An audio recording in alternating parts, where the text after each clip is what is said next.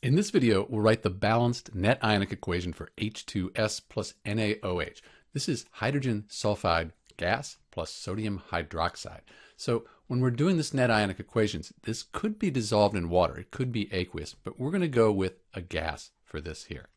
So the first thing we need to do with net ionic equations is balance the molecular equation.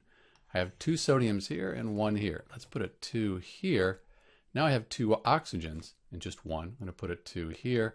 That's balanced, and that looks like it does it. This is the balanced molecular equation. Now we need to write the states. We've already said that this H2S is going to be a gas in this equation. If it were aqueous, it really wouldn't change much in our final net ionic equation, and we'll talk about that. Sodium compounds are very soluble. Write AQ. We have another sodium compound here. That'll dissolve and dissociate into its ions. Water's a liquid. So those are the states. Now we can split the strong electrolytes into their ions. This will give us the complete ionic equation. So H2S, we don't split gases apart in net ionic equations. If it was aqueous, this would be a weak acid, be a weak electrolyte, and we wouldn't split it apart either. So we have H2S, and I'll write the states at the end, plus sodium group 1 on the periodic table, 1 plus, the whole hydroxide ion, 1 minus. Good one to remember. 2 sodium ions. And then we have also 2 hydroxide ions.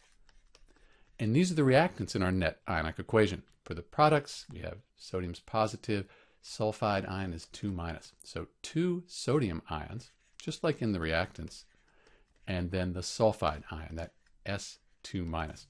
And we don't split liquids apart in net ionic equations, so that'll just be 2H2O.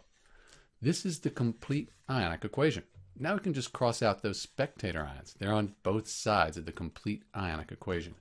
I see that I have 2 sodium ions here in the reactants, 2 sodium ions in the products. We can cross those out, but everything else is unique, and that's the net ionic equation for H2S plus NaOH. I'll clean this up and write the states in, and we'll have our net ionic equation. So this is the balanced net ionic equation for hydrogen sulfide gas plus sodium hydroxide. If we had an aqueous solution up here, it would be the same thing. We just have AQ because this is a weak electrolyte. We don't split that apart. You note that charge is balanced. I have 2 negative charges here, 2 minus, and then 2 minus over here. That's balanced. If you count the atoms up, they're balanced as well. This is Dr. B with the balanced net ionic equation for H2S plus NaOH. Thanks for watching.